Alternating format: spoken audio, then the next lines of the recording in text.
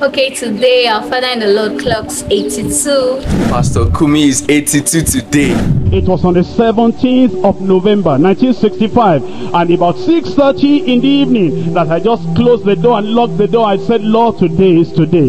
It wasn't a meeting like this. It wasn't a congress like this. It wasn't a church service. I just locked the door. I read the word of God that said, if there is only one person in the whole world that will want to get sanctified and remain holy, even though all people around him are not holy and not righteous, and they don't want it, if God can find one person on the face of the earth that will seek God and be holy, I said, God, I am that one. God, I am that one. Whoever wants it, whoever does not want it, God, I am that one. And I just locked the door. The others were at the cafeteria, they were eating, but I said, oh God, I don't want food if you don't sanctify me and make me holy. Where will I be, and what will education do me? And I was by my side, the side of my bed, kneeling down and praying, tears coming out. Nobody preached to me. I was just reading that thing, and you know, before a long time, that very evening, 17th of November, I will never,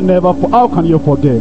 When you meet God face to face, how can you forget? When it brings the fire from the altar of heaven, how can you forget? When it circumcises your heart, when it purges your heart, when it takes that Adamic nature away from you, how can you forget? When the fire continues to burn. And you know, when I came out of that room that very day when I was sanctified, I don't know whether I could talk to anybody. In fact, I still remember the name of a particular brother, now a beloved brother, but not in deeper life, because you know, 1965 there was no deeper life, 66 no deeper life. He belonged to a particular place. He saw me like this. He said, my brother, the way I look at your face, you are going too far.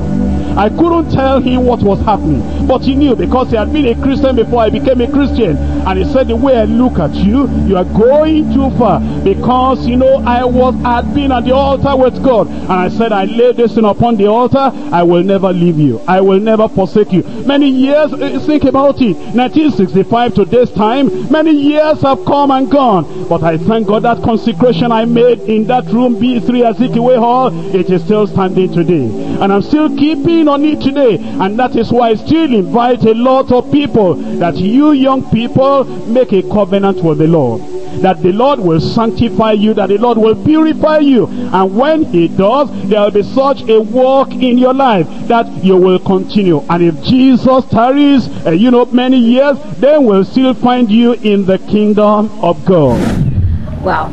Our Father, Pastor W.F. Kumuyi, is a father. He's a teacher come from God. The General Superintendent of the Deeper Christian Life Ministry. A lover of the youth. He's an apostle to the world. A grandfather. And he's a pastor to his people. Wow. And I'm really happy to be among those to celebrate this great day with you. His unflinching focus and vision on the mission of the Great Commission is worthy of emulation.